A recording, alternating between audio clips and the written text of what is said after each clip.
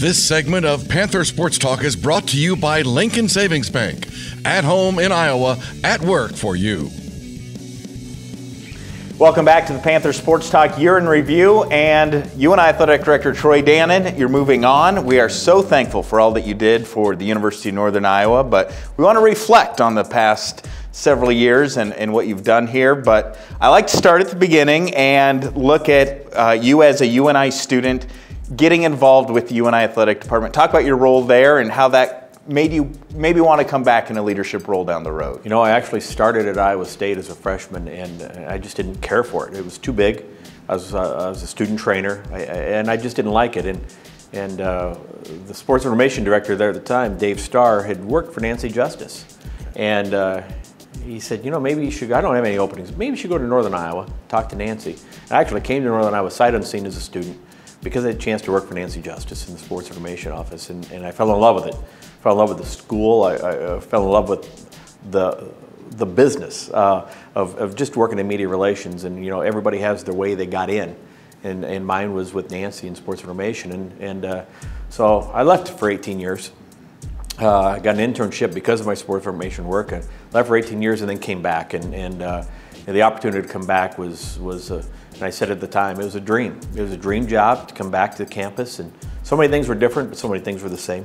And so, you know, now you move on. It's not that there's a job that's a dream job that I'm moving to. You know, Tulane was never a dream job, but Tulane is a professional progression, and it's an amazing opportunity, an amazing city that it couldn't turn down. But you know, not many people get to live their dream, and I lived my dream in Northern Iowa.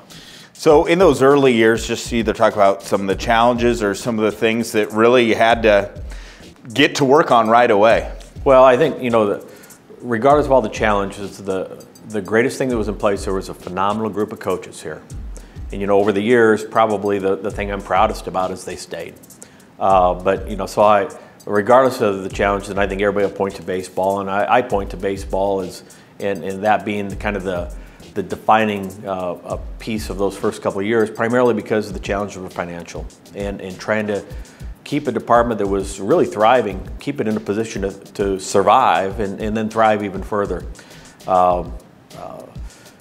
But the fact that we had competitive programs and the fact that we had good coaches really allowed us to get through those first couple of years, which were terribly rough, and be in the position we're in today.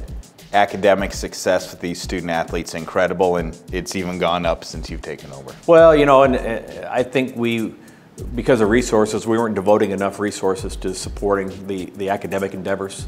And you know, academics are tough because it's not a matter of more tutoring, but it's a matter of the NCAA requirements, and the standards you have to live to as an athlete are far beyond the standards of any other student on campus.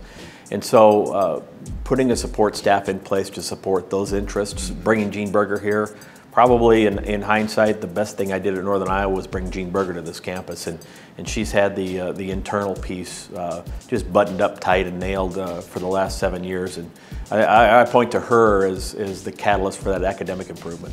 More with Troy Dannen right after this here on Panther Sports Talk.